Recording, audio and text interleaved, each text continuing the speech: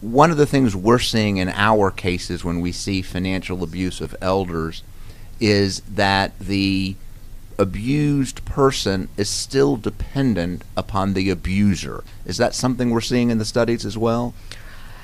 So actually what they're increasingly seeing is that the abuser is dependent on the elder for financial support.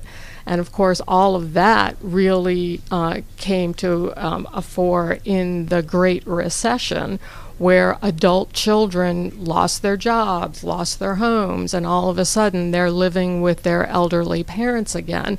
And they never left. They are, they become completely financially dependent on the parent.